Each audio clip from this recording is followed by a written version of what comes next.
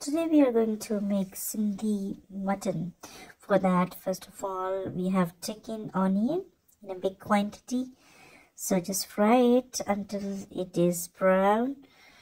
And here you can see this is mutton. I think that is more than 10 kilo. So you have seen right now spices, all garam masala, solid garam masala. Add into onion and fry it.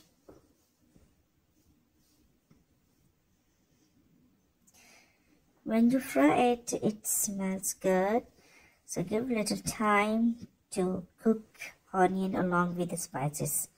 Now it's time to add meat and stir it until it is little, cooked.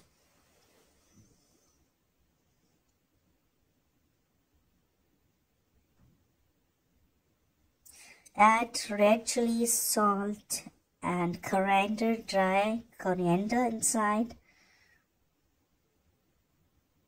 Mix it. And this time don't add any water. Just this is all mixture is. It was oil, meat, and onion. Now add tomatoes and cook it until it leaves the water.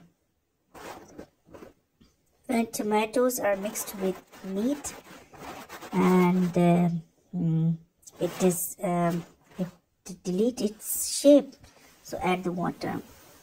In the end, add garam masala and coriander and dry coriander. And right now it's time to dish out, eat with chapati or bread or naan. Thanks for watching.